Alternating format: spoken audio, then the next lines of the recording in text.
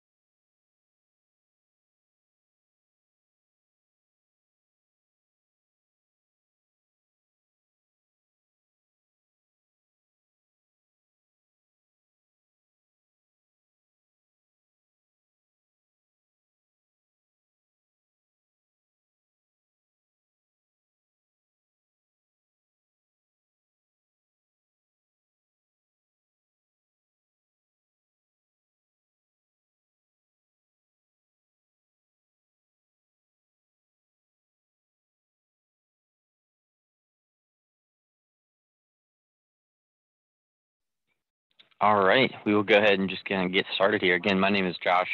I will be the host for this afternoon meeting. Welcome to Decisions Lunch and Learn. We are glad you are here, and we're hoping that we can answer some of your questions today. So if you have any questions, put it into the questions box, and let's go through them one by one. Since we don't have any questions right now, I'll kind of just talk about any kind of topic that's on my heart. So yeah, so I guess one of the more, if we don't have anything, we can talk about case entities. One of the more common, I guess, questions we get asked about builds is, okay, yes, we're using the process folder from training, and we've been using that pretty, going through the motions pretty well, but we kind of want to step away from that more process, kind of a one flow mentality and more into a state-driven development approach. It's very, very common. So it's kind of like a preference on what you can kind of use case entity for. Case entities are more for state-driven development. So you can make flows specifically for states, make trigger actions based off of if it enters a certain state and stuff like that. They're very underused and not very appreciated. So we're going to talk about them today. So I'm going to pull up my local host here. 1 second, let me just stop sharing really quick.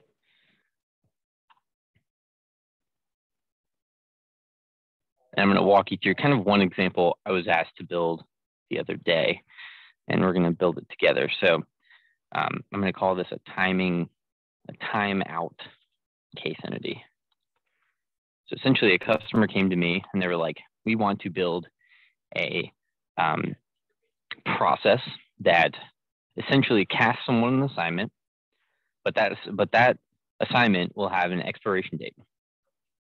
Once it hits that expiration date, we want to change the state, but we want to cast another assignment to the same user. Basically, this assignment is going to progress the whole time with the user. State is going to be changing, and the expiration date is going to be changing. So the method I'm going to be working on here is using a case entity and using a trigger action of a state. So essentially, we are going to cast an assignment to someone, to a group, whoever, and then kind of after the assignment has hit a timeout session, we're going to move it along and cast another assignment and just kind of keep it moving. So if at any point in time something doesn't make sense, I'll happily kind of go back to the drawing board here and we can talk about it. So I'm going to go ahead and just add one designer folder here for my data structures.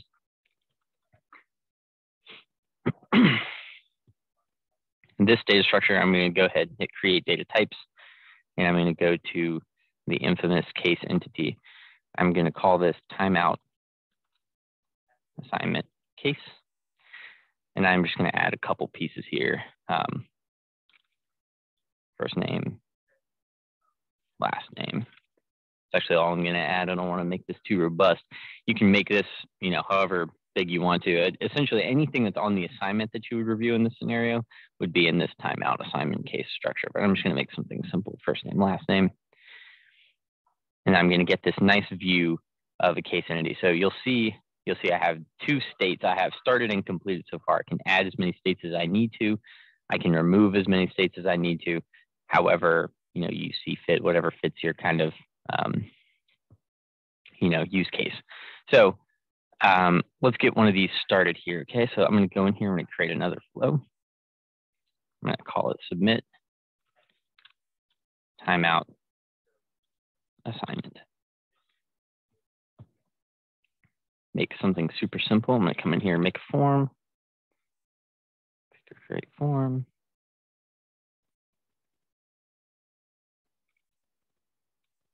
I'm going to do timeout submission and review in here. I'm just going to do create. So I got a question. It says, hi, can a comment be added to a closed state?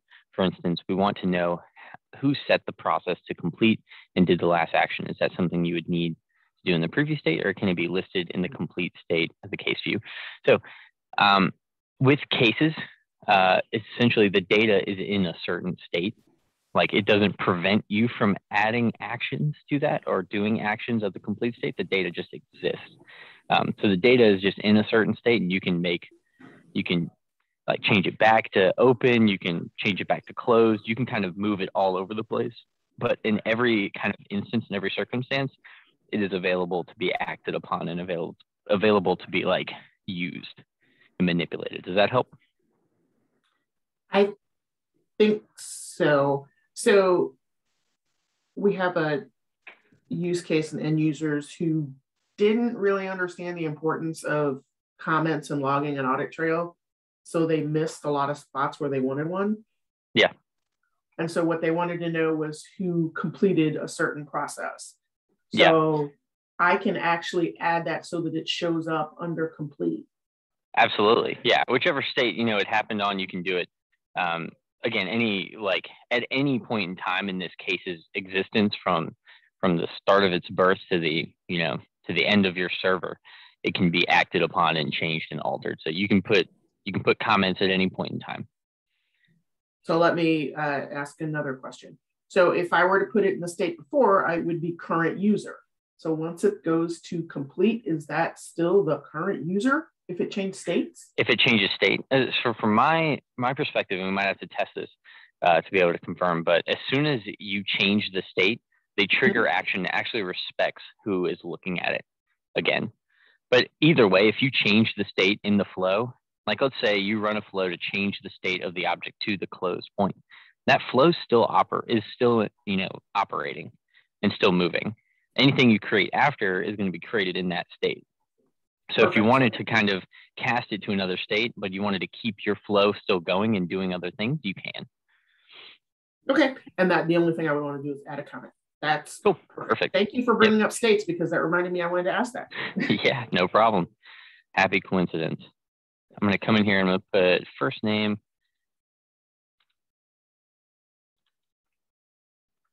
last name. I'm going to use this form right here in two different areas. I'm going to use it as a review and as a submission. If you don't have experience doing that, it's something that can make your project a little bit more nimble the fact that we usually we'll make a submission form and a review form. What I'm going to try to do here is make one singular form so that if I make changes to any of them, I don't have to make it twice. I can make it once. And I can show you how to do that, make it more dynamic. I do not like the inner margin being 15. It typically changes to 5. I think it looks a lot cleaner, but that's just a preference. So do with that as you will. I'm going to name this button text something a little bit odd. I'm going to name it primary action. Once I name it primary action, I'm going to come down here to behavior and view. And there's a little checkbox called text from data name. Once I do that, I can kind of name the button what it will be from an input, right? So right now it's going to be NA, but it allows me to assign it a data name. That way it makes it a new input to my form, so it can be very dynamic. So I'm going to make it primary button name, right? And then I'm going to make one more. That's going to be secondary button name.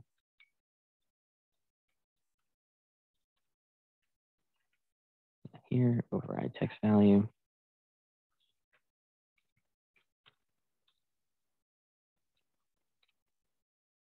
Cool. And then I can come down here. Data name for this one is going to be first name. Text box is going to be last name.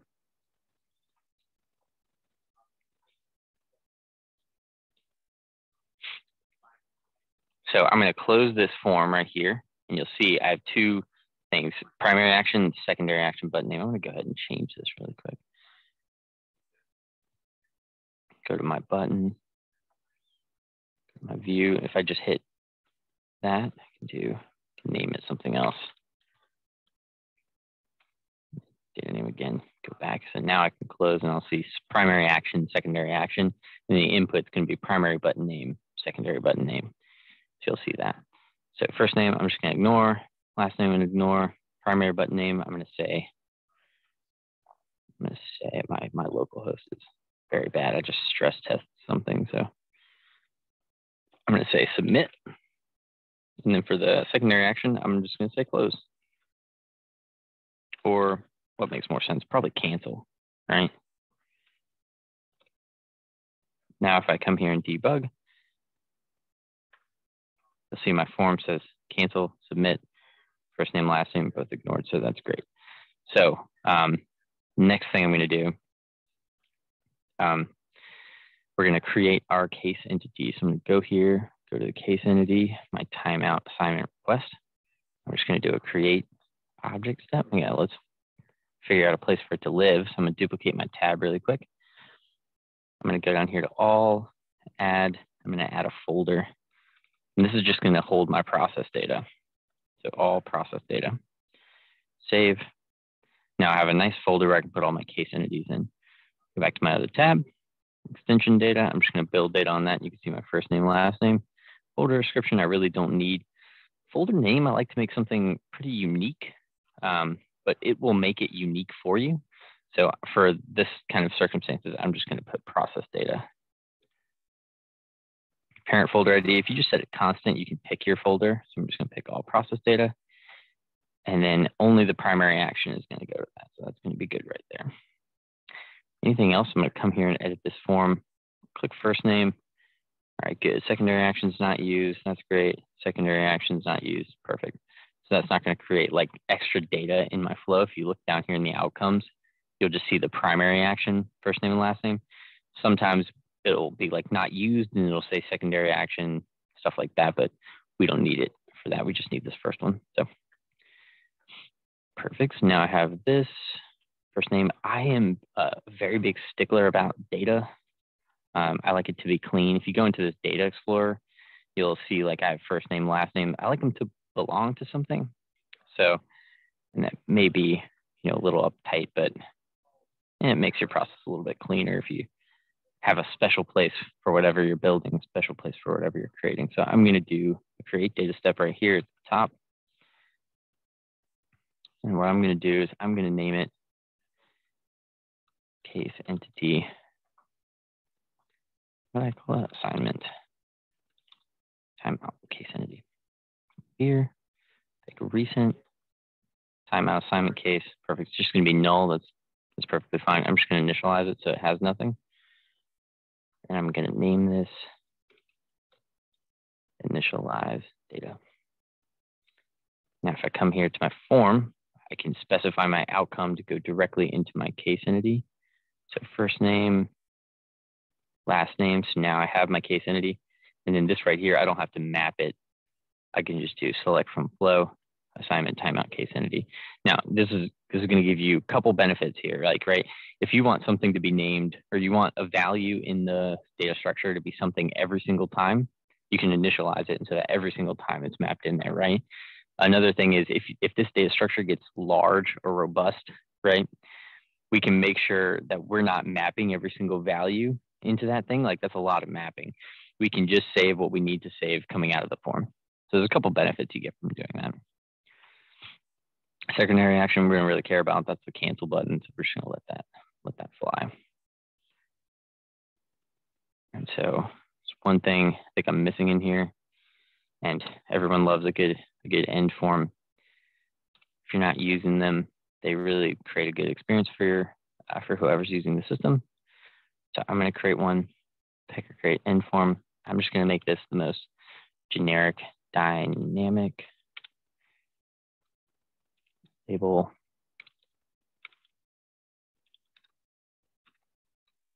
Dynamic label and body end form. Come in here, it's going to switch. It's going to be canvas at first on 6. You can switch to grid, however you need to do it. A good row kind of alignment if you want to be, if you want to make a really clean look, is I do 80, 20, 1, 20, 60. Have a create enough space for your buttons down here and these two little gaps in between like your actual data, your header, and your buttons.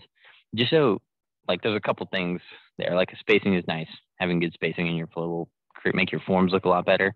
And also like in case you have to make adjustments to it that are pretty drastic, you have those buffers in there just to kind of save you a little bit of time. So I'm going to do on the other side, I'm going to do 20, 1, 20. Really don't need a whole lot for this one. We're just making buffers on the outside. Now what I do in here is I put a grid. Well, this is an end form, so I really don't need a whole lot. I'm going to make it kind of small. This is just an end form again, so I'm going to do 1, 30, 1. That's going to make enough space for my buttons, and then 1, 120, 1. That's going to make enough room for that as well. So on end forms, you only get one button choice, and that's a close button. And that's just going to close the form once you're done with it. And then again, this is not going to be the prettiest thing, but I'm going to make a label over here, and this is going to be my body of my end form. I'm just going to do, I don't like how it's vertically aligned. I'm going to make it top aligned. And I'm going to make end form body. Another label up here. Top. Well, let's make that in the middle. That's fine. It's like a header. So I'm going to do text from data name again. I'm going to say end form header. And this form is now going to be very dynamic. I can use it all over the place, right? Because it takes in every single input. It just has close if I really wanted to. I could do something else with the close button or something, but I really need to. I'm going to come down here. I'm going to make, where is it at? Use form font. I'm just going to make this 32. It's like my standard header. I feel like that looks good. And I'm just going to hit save.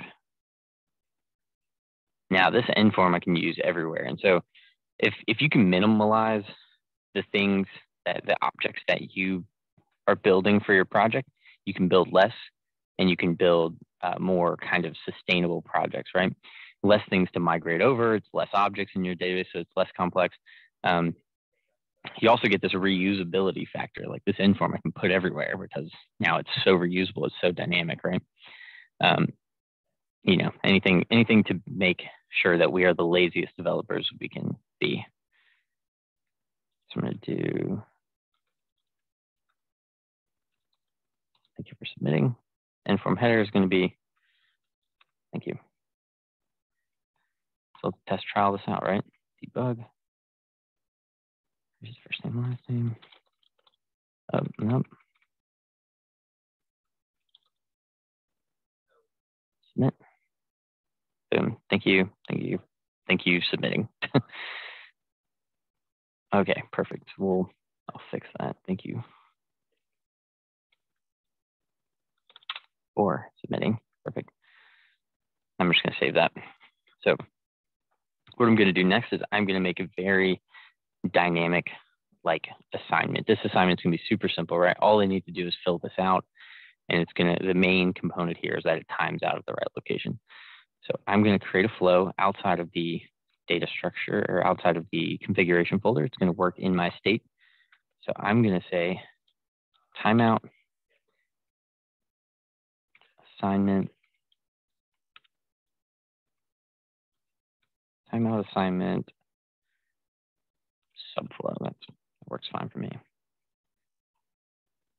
A couple pieces of things here that I like to do. I'm going to make this thing have a case ID input so I can fetch it. Another thing in here is I'm going to make a time span. It's going to be really important later. You'll see why. Time span. And I'm actually going to make one more thing. I'm going to do assigned user ID. How about that? Assigned user ID, specify. Okay, cool. So now let's create a form. Or actually, let's not create a form. Let's just use our same form. We'll do case and see. I'm going to get my timeout case from the ID that was an input. So I'm going to take straight from case ID. Perfect. Now I have now it always defaults to result. You can always swap that out to anything you need.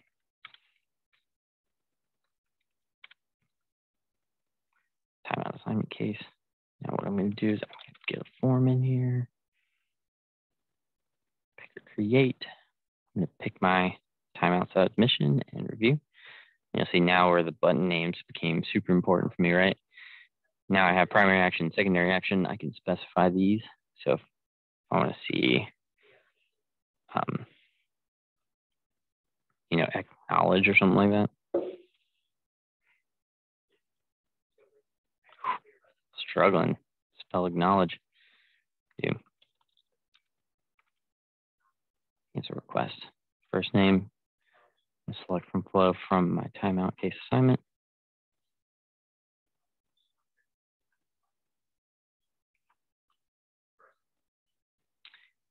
Primary action is just going to move forward.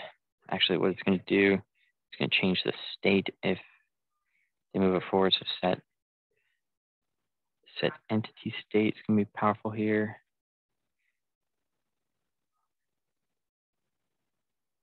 This ID is going to be that case ID.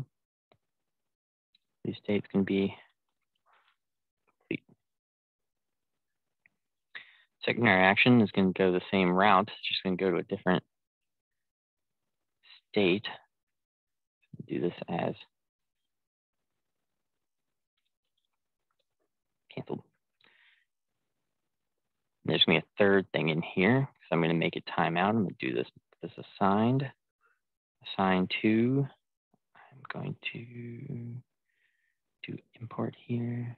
And this is accounts and groups. This is how you can make your assignments kind of dynamic as an input.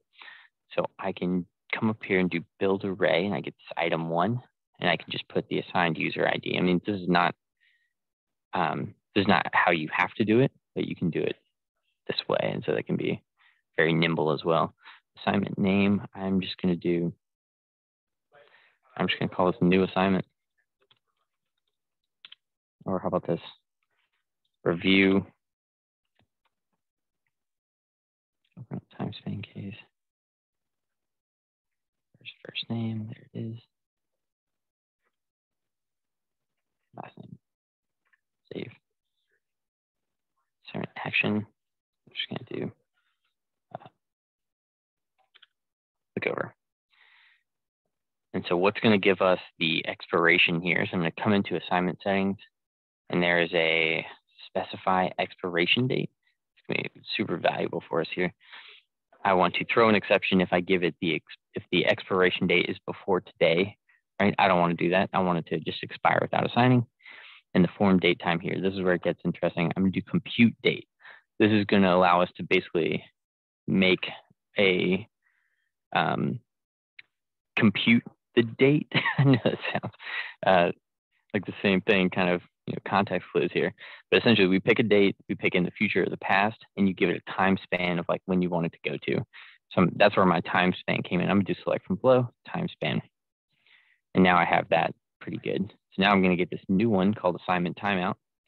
And it's going to go to a new state as well. So I'm going to just paste right here. And this is going to go to our next state.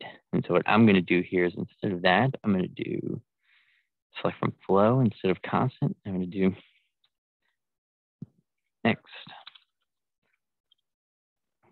state, next expired state. Cool. And then done here. Cool. I'm just going to save that. That's going to work well for us. Here. And okay, so now we have that. Now let's go to our timeout assignment structure. So when it started, I want it to be perfectly fine. I want to make a trigger flow that says create assignment. I'm going to put in brackets here, started. And all I have to do is come in here and put my subflow. So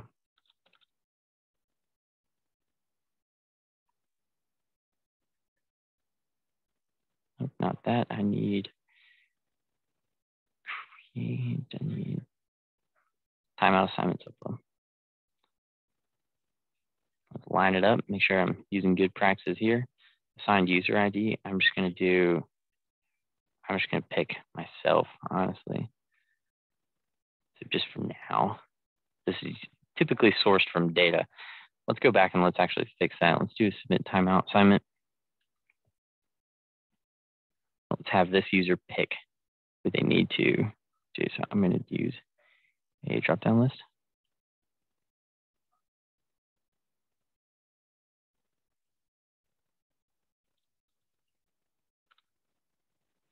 Account structure. Display fields can be the email address, data name, say all accounts.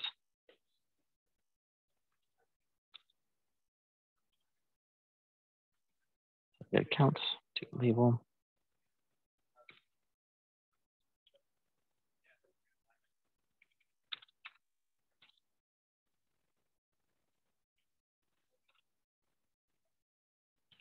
The reviewer, do save, and now I'm going to get a new input that is a list of accounts. Now I have been stress testing my server with accounts. I'm going to have to figure out a way to not show everything. If I go to system security accounts, I'll have this giant one with tons of them, right? So I'm just going to pull these three just for simplicity's sake. So I'm just going to come here and get the manage. Actually, I can just click it right here, and then this is going to be the ID, except without that hand sign. It's just going to be a space here. Out.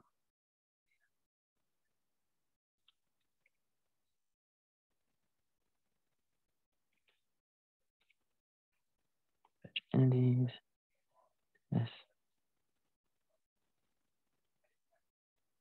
Results. The results are probably going to go to the end. I got no accounts to review. I shouldn't be doing anything, right?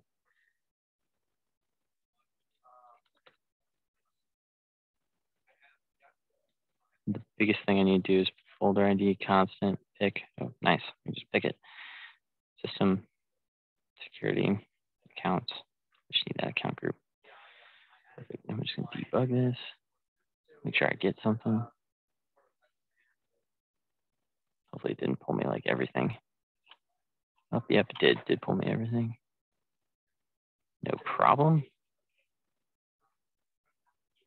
Let's do an entity folder ID. I guess it picks from folder and subfolder. So I'm just going to do constant here. Let's make sure.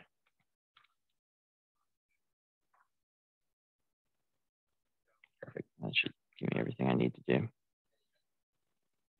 3 items. Nice. Okay. All accounts, select from flow, and results. Perfect. Select the account. I'm just going to ignore that. That's fine. And then let's add that to my case entity. So I'm going to come back to my timeout case entity. Go to my data structures.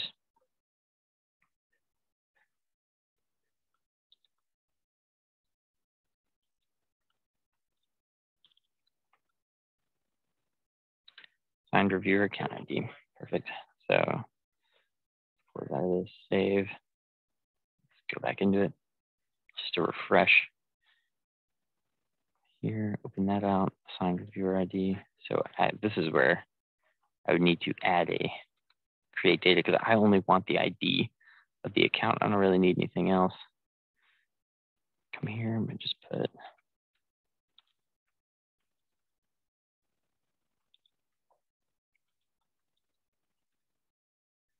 reviewer account ID. So I'm gonna select from flow, selected account ID, boom, and then I'm just gonna map it right back into my assignment timeout object. Go. Save. All right, so now let's go to my timeout assignment subflow. Actually don't need the input anymore because it's a part of my structure. So come right here, go to edit input mappings, go from my timeout case, assign reviewer account. Perfect. And I'm gonna leave this up for actually a minute because I'm gonna go to this configuration, make my states. So what do we got here? We got if they completed, we got complete. So I'm just gonna copy that. Instead of completed, I want complete. I'm gonna add a new state called canceled.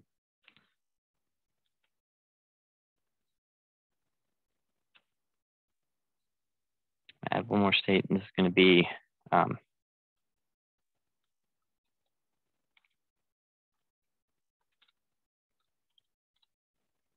I'm going to do warn, move it left just so they stay in order,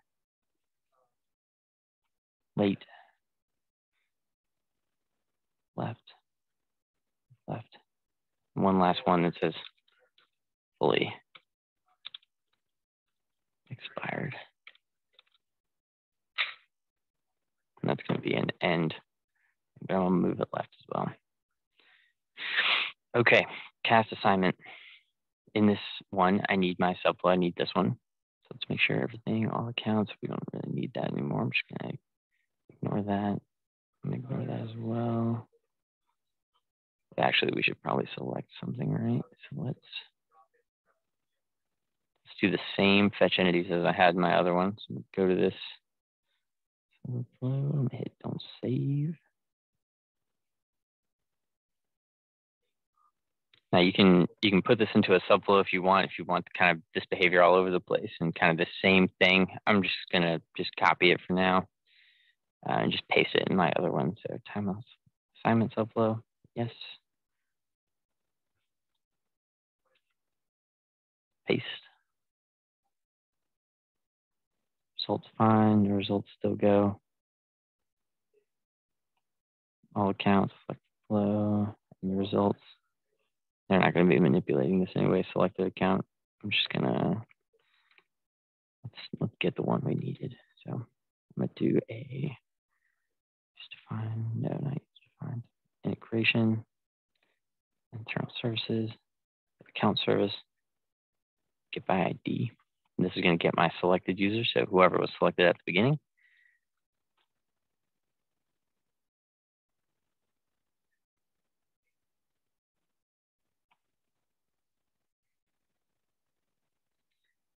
So, nope, not that. Need your timeout, your account ID, perfect. Current user, I'm going to switch this to system. Any kind of step that will interact with like accounts or groups or stuff like that typically needs a context type to be able to do it, just to know if like whoever has permission can do it. And I like to just make it, I like to make it system just so I know this will pass every single time. It'll go every single time. So Let's go to this fetch entity. This one right here needs selected account. I'm just going to do this get by ID outcome. Of course, you can rename it, stuff like that. What's needed now? Assignment user ID is missing. That's because we changed it. Let's edit this. Done. No more issues. Close, save. Now let's close this and save it because we overrode it. And this is going to be our getting started one. So come in here, put my flow.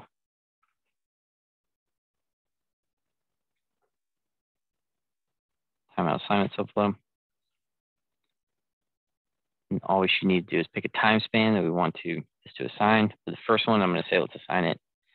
Let's have it expire in 15 minutes or 3 years, however you need to do it. Case ID, select from flow, folder ID. Next expired state, what did I say? Warn. Time span, I'm going to do a constant just for sakes.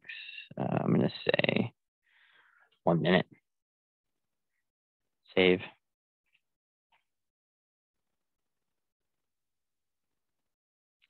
Go to the warn, trigger flow.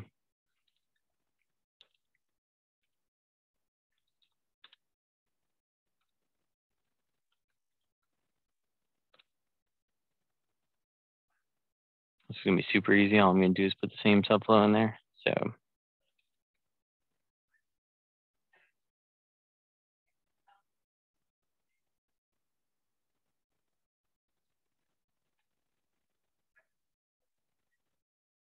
case ID, same thing, folder ID. Next expired state, what did I make it late? Time span constant for the sake, I'm going to do 1 minute as well. I'm actually just going to copy this, close, save. And now for late, one more user action.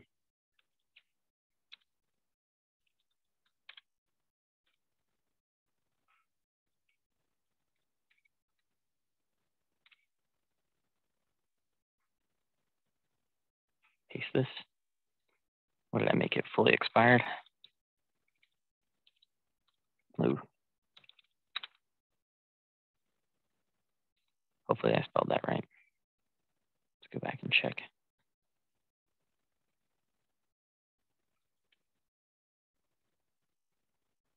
Let's just make that just in case. Close, save, and now let's create a case entity and watch it expire. Now, again, I have not tested this, so this is a very rough draft, so to speak. So I'm going to come here, I'm going to say, up.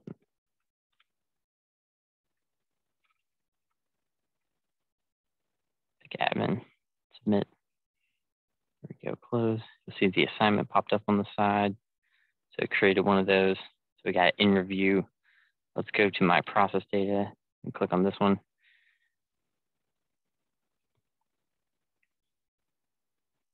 And see that it fully expired. I guess, nope, that's not started. So it is in the assignment started, and it is hopefully gonna keep expiring, going to warn, then going to late, and going to fully expired. So any questions regarding this or kind of any other behavior around case entities that you'd like fully explained? Happy to talk through anything.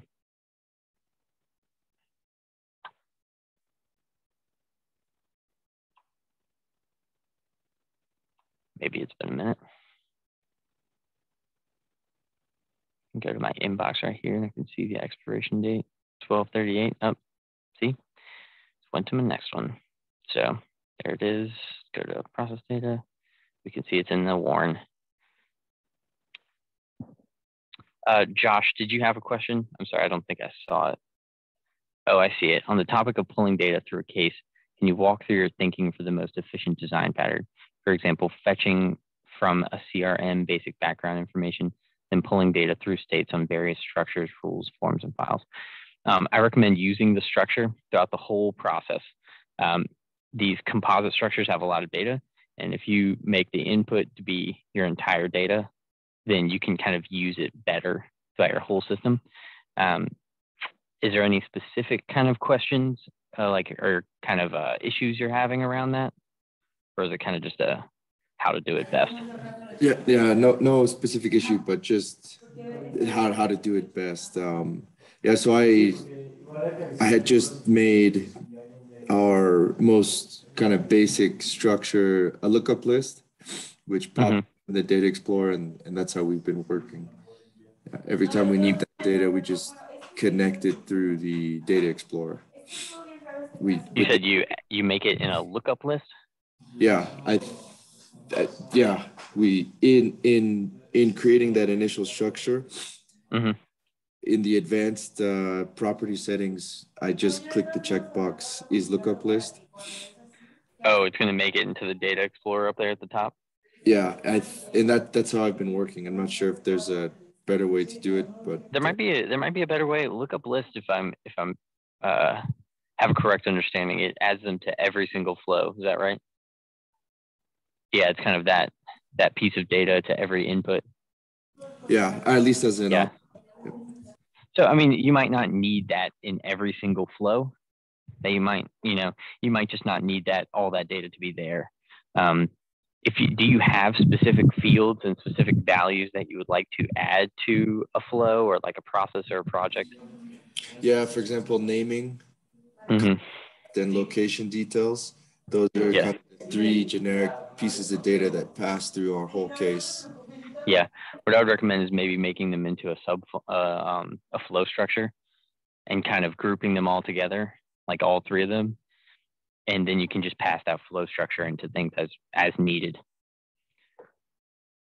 So, and if you need something else, kind of like you have a standard around like what piece of like data, I'm not sure how familiar you are with like coding principles, but the whole data dictionary kind of approach is to kind of make a data dictionary in Decisions host all your data so you can change it and makes your processes and your flows a little bit more flexible. Totally willing to talk you through that if you need it. Yeah, I think maybe I'll raise a ticket. Maybe that's the best way to do this. Yeah, you can raise a ticket and feel free to CC me and I'll kind of grab that ticket and we can talk about it, okay? Okay, appreciate it, Josh. Yeah, no problem. Let's go back to our process data. It looks like it is fully expired. So we have waited for our whole thing to go from started to warn to late to fully expired all throughout just using the expirations. I'd say that was a pretty quick build. I don't know about you guys, but yeah. We're going to go ahead and end there unless there's any more questions, but feel free to reach out to us if you need to talk about things, if you want to talk about something that we built today or just overall questions in general. If anything kind of about this build intrigues you or you want to talk about use cases and stuff, you can always submit a support ticket as well. And you can CC me and we can talk about it. So thanks for your time and thank you for joining Decisions Lunch and Learn. We'll see you tomorrow. Bye.